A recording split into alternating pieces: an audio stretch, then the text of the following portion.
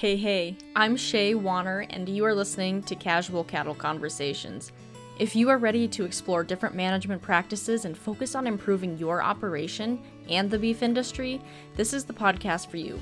Welcome to the show. I'm so excited you are listening.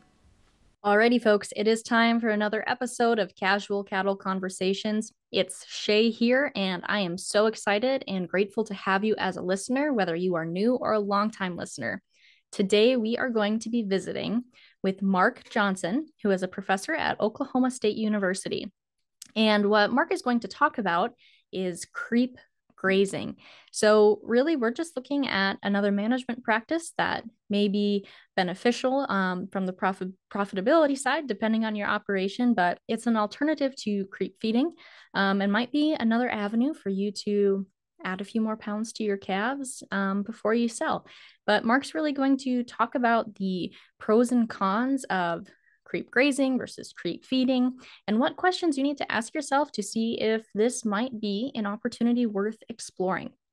Before we dive into that conversation, I do want to remind you that I am taking on speaking gigs. So if you need someone for a panel, a workshop, a keynote, I am happy to speak to your audience of cattlemen or women, or even if you're a fellow podcaster and you want to learn more about that, I'm happy to discuss those opportunities.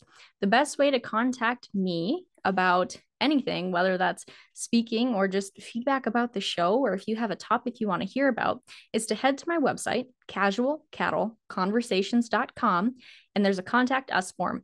You fill that out, it goes straight to my inbox, and I will get back to you. But with that, let's visit with Mark.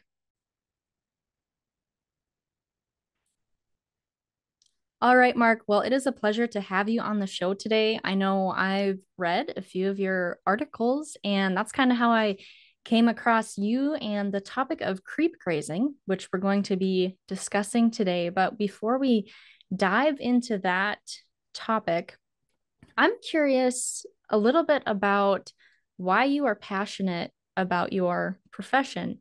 So, can you briefly talk about what you do today and why you chose this as your career? I could give a long answer to that, Shay, but I grew up in Southwest Missouri on a family farm, and it's a centennial family farm in Missouri. I would have been the fourth generation of Johnsons on that homestead. And my father came back from the army. He was a sharecropper. And from the time I was old enough to be able to go with him to feed, I did. And he and I were pretty much the labor force up to the time that I was 18. And we raised a lot of row crops. We had a lot of cows. We made hay. It was the what you think of as the traditional family farm and ranch.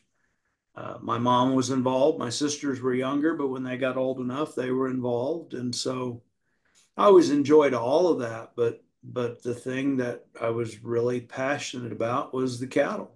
And so as I worked my way through life, went away to college, and fortunate that I had the opportunity to come to Oklahoma State and go to college, I've just always had an interest in beef production, and I enjoy trying to tackle solutions that would potentially unlock the profit potential of beef production, or particularly cow calf production. Commercial cow calf production is what I grew up in.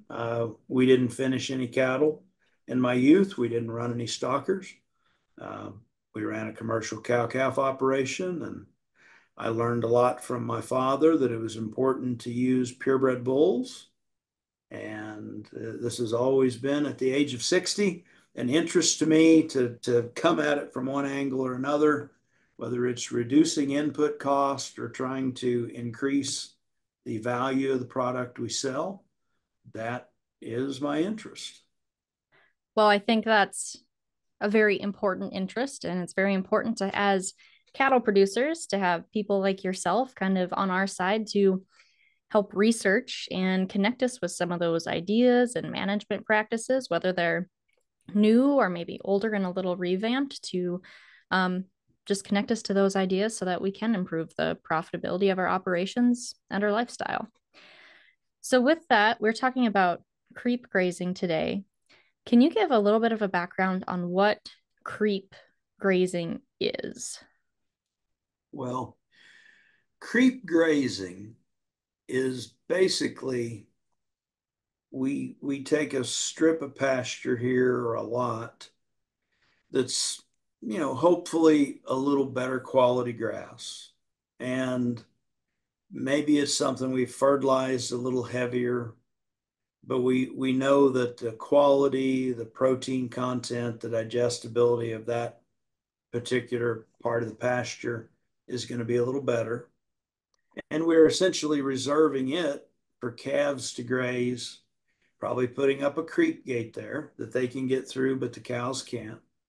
And so they have got a source of forage that is of a little better quality that they can get to that the cows can't, that should permit them to grow a little better or have a little more weight at weaning. So, you mentioned that it might be higher quality grass. Mm-hmm. Um, could it even be like a different um, forage mixture that was planted or a cover crop or anything like that? Or Exactly. what are some other options there? Can you share a few other examples outside of higher just, Here, fertilized grass? yeah, here in Oklahoma, we would have like at my place, we got a set of cows on a native grass pasture, and here across from that, we've got a Bermuda grass pasture. And so native grass, calves would do really well on that. But, we get to a point in the summer by the end of June where the crude protein content of that native grass is going to go down. You could have those growing calves, say they're spring-born calves that came in January, February, March. They might have been able to gain really well, pound and a half, 2 pounds a day in May and June. But as we get to later summer, the protein content of that grass drops. It's going to work for the cows. But if we did something for the calves that was, again, just a little better quality forage, we could keep those gains up and permit them to grow a little better. So, what do we do at my place? What do we see done in Oklahoma? It may be something as simple as a Bermuda grass pasture, where, an improved grass, so we actually put a little more nitrogen fertilizer on to keep that crude protein content up, keep it growing. And it could be something like cover crops. We may go in and put in a sorghum sedan or potentially a millet, something like that. And, an improved grass, better quality forage. Calves are the only ones that have access to it. And so uh, you potentially get a little more bang for your buck out of that better quality forage. So, calf performance sounds like it is the main advantage to creep grazing, as it would be with traditional creep feeding. What other advantages do you see with the creep grazing model? Well, particularly if we compare it to just creep feeding. Let's say that we mixed a 14% crude protein growing ration for those young calves. A lot of data has been collected over the years at land grant universities, and they're going to hit that creep and they're going to get onto that ration and they're going to get to a point where they eat a lot of it. Now, in a commercial cow calf operation, there are some downsides that come along with that. You you get varying rates of feed conversion and therefore varying cost of gains as to what it is actually costing to put those extra pounds on a calf. In a market like we're in right now in 2024, where a pound of a weaned calf is worth quite a bit, that cost of gain, that is probably cost effective to put the extra weight on. Maybe. A lot of years, it's questionable whether or not that additional value of a pound of weaned calf actually offsets the feeding the 14% growing ration ad lib. And so depends on the market to some extent. It depends on that rate of conversion, what your cost of gain is, putting that on calves. Then it also depends on some other factors where If those calves eat enough creep feed, they may put on the extra weight, but they may put on extra condition or fat so that by the time we're selling them, they're potentially selling back of the market because they are a little fleshier and fatter. So that's a downside that comes with it. And then just the realities of the market. Uh, the slide, if you will, the pay scale. A 400-pound calf is worth more per pound than a 500-pound calf. A 500-pound calf is worth more per pound than a 600-pound calf. And so as you add that additional weight, the realities of the market are that that additional weight isn't always worth the same value per pound if you're selling a weaned calf as it was when they were lighter. Furthermore, I'm giving a long answer to your question, but the other thing that we get into, if we're going to creep feed a growing ration and let those calves have free access to it, ad lib, and eat all of it they want, we got to have a feeder. We've got to have the feed in there so they got access to it. We got to have the feeder. The feeder's got to provide shelter so that the calves can get to it. And I'm sure in North Dakota you deal with some of these same issues, but when you get that good rainstorm and a little bit of wind, it's scary sometimes how much wet feed we might be out there the next Mhm. morning cleaning out of that feeder before it goes bad, molds, and you got to get that out or it might ruin a ton to 2.5 tons of feed. So you got that fun issue to deal with on a full creep feeder. And it And then doesn't we smell have, good to clean out rotten creep feed either. no, it's not fun, but that leads to the next point.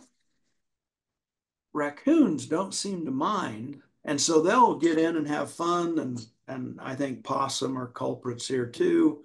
But, they'll hop up in the trough of that creep feeder and they might rake out 50, 100 pounds of creep feed a night that goes on the ground. And then are you going to get that cleaned up? Can you manage to feed it to something else? So having that creep feeder out for a set of calves comes at an additional cost to the creep feeder. The added level of management of keeping the feed fresh, dry, cleaning it up after rainstorms, keeping wildlife and rodents out of it so they don't just basically waste a lot of it. And creep grazing, you got standing forage out here that God bless cattle with a rumen, the ruminant digestive system. So this is first nature for them. Nurse your mother, go eat grass. And by the time they're a couple months of age, that rumen's functional and they're perfectly equipped to go digest that grass. They can get that a little bit of extra gain, maybe not as much as a 14% growing ration, but they get a little extra gain without getting overly fleshy. And it tends to be more cost effective relative to all these other things that we're getting into. Okay. I'm glad you said that because that was going to be my next question is, does the creep grazing appear to be more cost effective in more scenarios than not? I know you mentioned there are a lot of factors that go into it. I think anytime we can put weight on cattle with grass, it obviously there's times in beef production during the finishing phase our objective is different, but anytime we are growing calves and we can put gain on them with grass and forage that they are harvesting themselves as opposed to feeding harvested forage in the form of hay or silage or as opposed to feeding a grain-based ration, we tend to be more cost effective in about all cases. So I want to talk a little bit about the marketing side. So I know like if we decide to sell our calves through the barn, one of the questions that the sale barn manager may ask, were these calves on creep feed when they were out in the pasture, talking through how these calves were raised. Is that something that should be brought up if you do a creep grazing method? Because it's not a creep feeder. I would not think so, no. Yeah. I mean, they've been eating grass, whether they were out in the same pasture with their mothers eating milk and grass, or whether or not you had a creep graze strip for those calves to go into. Either way, they've been growing on grass and forage. So when you are working with producers who might be looking to implement this method, are they people who typically are they selling off the cow? Are they backgrounding? Is it a mixture of both? Do you Well, know? I think you could whether or not you creek graze probably doesn't impact your marketing, whether you're going to sell wean calves or run them until they're yearlings or retain ownership all the way through finishing. Okay. So I want to talk a little bit about the structure of how this is set up. Is it something where it could be like a single hot wire that the calves could go under but would deter the cows? Is it a separate fence with, you mentioned like a creep gate? How permanent of a structure is kind of required? Because we talk about that with rotational grazing too with some of my guests, and that's the labor that goes with fencing. Mm-hmm. So what can come of some of those The thing structures look like? that I've found to be most effective is just some kind of a simple creek gate. Same as we would put up, maybe around the perimeter of a creep feeder, but we just go open a gate. We set our creep gate that's about 8 foot wide and got our slots in here small enough and at a height that a growing calf could go through, but a cow can't. And so calves are typically pretty curious and investigate things a little more so than cows. So if you get that creep gate in there where they've got access, or for that matter, you could even structure something where you just put an open gap in a gate and secured it. The cow couldn't get through, but it was wide enough for the calf to get through. Those little rascals will find their way in there, and if they like what they got to eat, more of their buddies join them and they get access to it. But that's one of the upsides of creep grazing. You don't have to invest in the equipment, the creep feeder. You can keep it pretty simple, and some means of just providing access to calves that a cow can't get through works, and then the calves will do the rest. So, what are some of the main challenges that come with those first years of creep grazing? Because I feel like anytime we switch a management practice, there can inherently be challenges or learning curves that come with it. Yeah, I think a lot of it probably carries over. You mentioned rotational grazing, and you're going to have a certain part of a pasture or a trap that you you try to grow that grass in that only the calves have got access to. So probably fencing and just making sure you got the infrastructure in that regard is really the thing that permits it to happen. So, if someone is wondering if this management practice is something they should consider, what types of questions do you recommend they ask themselves? Oh, I think probably over time you take a look at calves. Say you're a spring calving operation, and you're weaning calves at whatever point you do it, late summer or fall. If you're taking a look at those calves and feel like they've got a little more growth than what you tapped out of them, and they look a little thin, and you figure, boy, they could have easily weighed another 50 pounds and still had a lot of compensatory gain left. Well, if you see that happen repeatedly over time and you're not in a drought, well, maybe you go that route and try to set up a management plan where they've got access to a little better pasture to tap more of that growth potential. So, where can people go to find more resources about this topic? Well, I think we've got probably most all the land grants have published extension fact sheets on creep feeding or creep grazing and the pros and cons of them. Uh, probably wouldn't hurt to check with agronomist and based on what part of the world you're in, what is maybe a good cover crop or something that forage that you want to try to grow for calves. And again, I get back to it. It can be as simple as you mentioned running a hot wire. We could go over here in any pasture and run a hot wire across it so nothing's going to get past that barrier and maybe drive a couple posts and put our creep gate in over here in the corner. to let the calves get in and the cows never do. And just so that you've got a part of that pasture that the calves have access to and they get to pick over the grass, at first Mhm. priority. And the cows aren't in there scavenging all the good stuff. Those calves will tend to do a little better and pick up and have a little more gain by the time they're weaned. Mark, is there anything else we didn't talk about as it relates to this topic that you want to bring up? I would say this, Shay.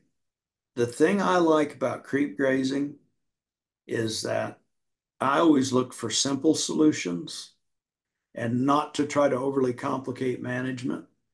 And creep grazing can be a pretty low cost venture. And just something as simple as permitting those calves to get to some grass or forage that the cows can't. And so I like to think of it that way, without a lot of additional management, without a lot of additional equipment or creep feeders that we have to buy. I think we can grow that forage a little more cost effectively, that we can go get a grain ration put together. And so I see it as one of those opportunities. If it is probably more likely to fit a management schedule and not have to be as intensively managed as opposed to a creep feeder full of creep feed that, again, back to those things we talked about, takes a little more supervision and management to. And even here's the other thing, what have we not talked about? Sometimes it hasn't rained and you don't have a problem with rodents getting in and scraping out feed, but you go take a look at your creep feeder full of grain and you notice this one spot that's heaping up and nothing has ate out of that spot, and a calf just accidentally urinated in it or turned around the wrong way and some manure got in it. And so that, again, is an additional headache with a creep feeder.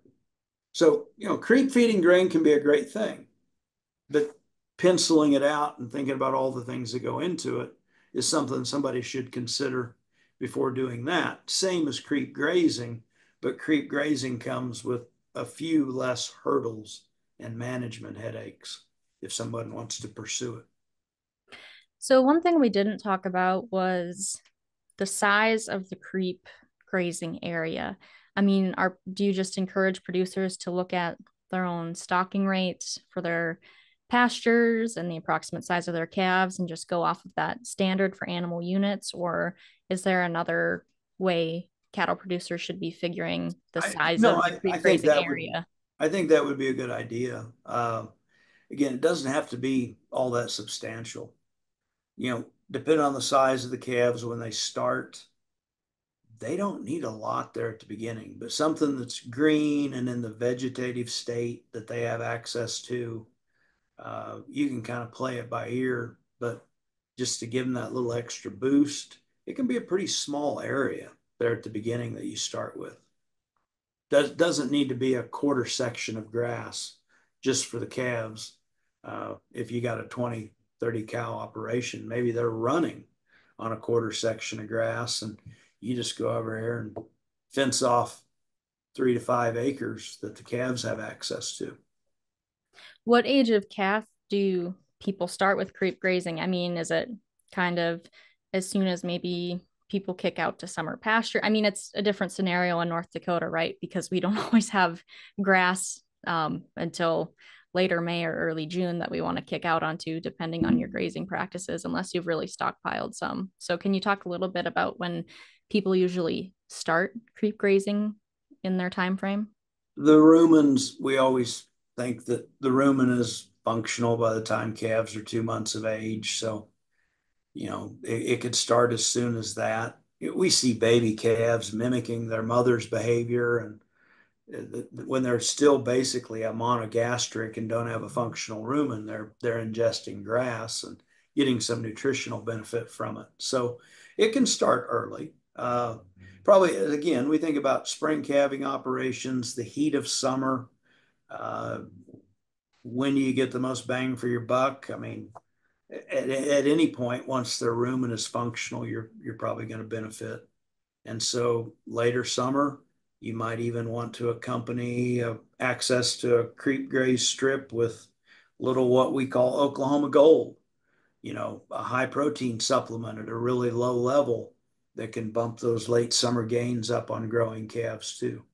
So it can happen about any time, but I'd say 2 months of age and beyond is where you're going to get your most benefit. Okay. So, a little bit of a fun and bigger picture question.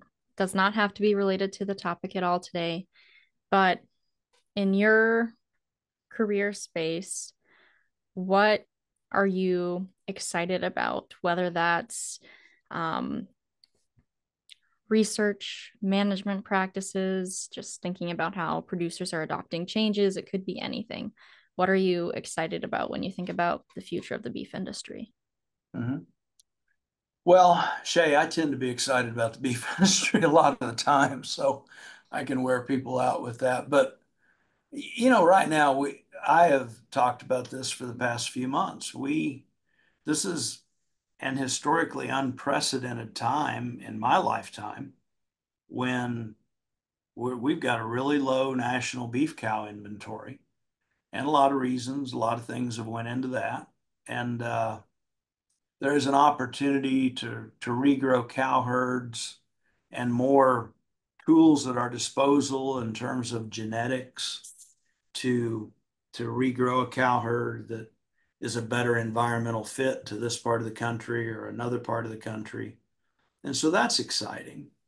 But the opportunity to do that in a market as robust as what we enjoy right now, and if we take a look at the amount of replacement heifers kept in the last 3 or 4 years relative to the amount of mature cows liquidated, it looks like this market is going to be around for a few years. Now, how rapidly we start holding back heifers and can get them into production, that biological time lag that we have from, identifying this weaned heifer calf that we want to turn into a cow before she actually has that first calf that we're going to sell at weaning, you've got a 2 year window there. So if we start to keep back more replacement heifers this year, which I anticipate we probably will, we're still looking at a national cow inventory that really can't get any bigger for at least 2, 3 more years. And so the opportunity to enjoy these markets that we're in because of a low cow inventory, a solid demand for beef, the product, is going to keep these market values pretty solid for years to come. And as someone that enjoys beef production, I find that very exciting and something that I'm very happy to be part of because it is a long-term thing to be a cattle producer and have a set of cows. And there are good years, and there are years that doesn't matter what you've done, how good your management is, how solid your genetics are. In those years, it doesn't rain and you can never grow any grass, or a bull goes bad, or something goes off the rails that impacts the beef market in a negative way that didn't have anything to do with beef producers. We lived through those years to enjoy times like this. And so this is a fun time to be in the cattle business. Awesome. Well, Mark, thank you for taking time to be on the show today and share your knowledge. Shaye, I appreciate you having me, and I've enjoyed it. All right, folks, that is a wrap on that one. Now, if you want more information, I did include a few links in my show notes. Additionally, if you want to kind of read the article and skim over what we talked about in this podcast, I write an article that summarizes every podcast episode, and that's on my website, which can also be found in the show notes. With that, have a great day and happy ranching.